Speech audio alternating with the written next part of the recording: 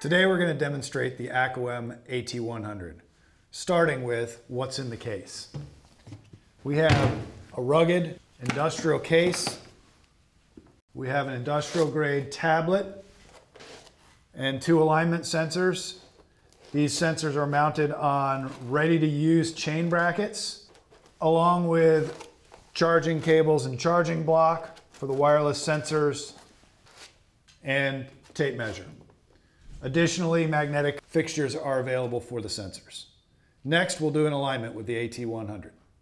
Okay, now that we have our pre-alignment steps completed, we're going to do a full alignment on this machine with the AT100. Before we get started, one thing I'll note here is that the orientation of the picture on the screen is really from my perspective on this side of the machine. But with the little screen flip here, we can reorient that picture so that it's oriented to the camera. This is helpful to the user who may need to work on either side of the machine. Again, also with ease of use, our guide view is simply a philosophy that each next step is highlighted for you. In this case, the green and glowing icon is the next step. So the first thing we'll do is measure the dimensions of the machine.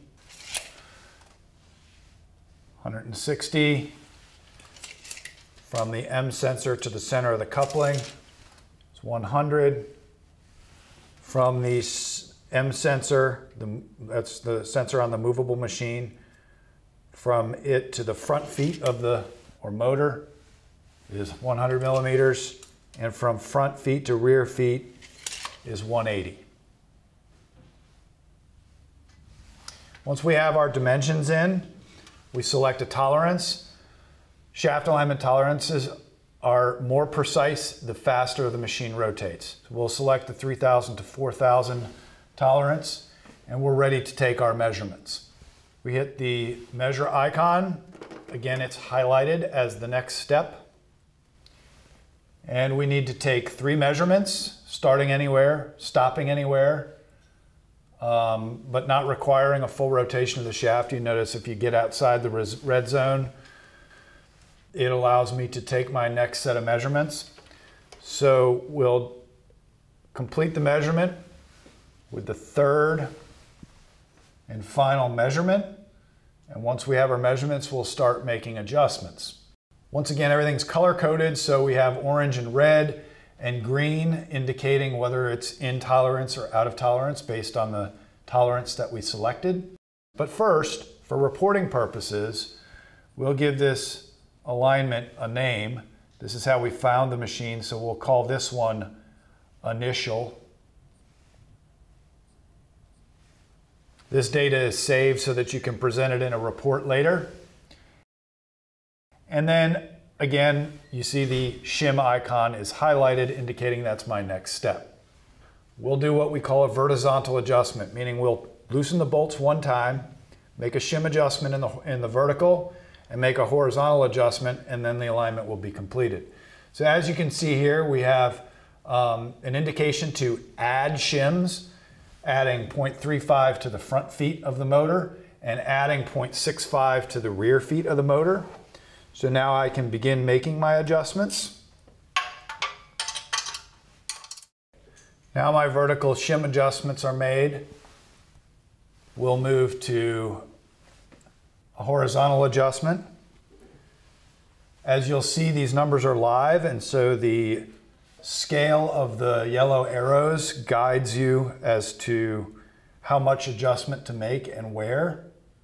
So I'm using my small pry bar on this side of the machine just to nudge it, hopefully just a little at a time, so that when I get to my alignment position, I don't go too far.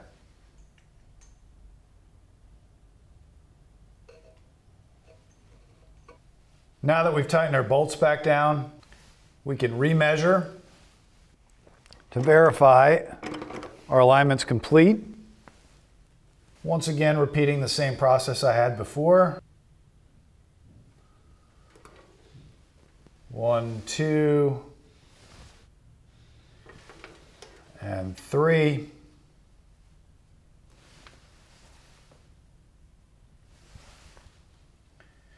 And as you can see, we have all green icons, meaning we've achieved the tolerance. And my last step here will be a documentation one. This is my final alignment. And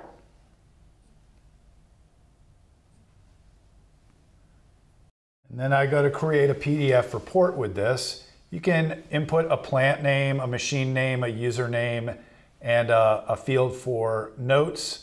But this is where we select the final and the initial alignment as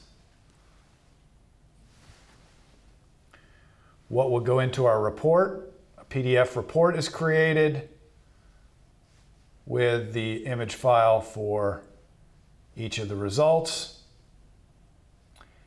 And you could also include softfoot results in this report if you select it. So this completes our alignment with the AT100 with full documentation in PDF format, which then can be downloaded or emailed.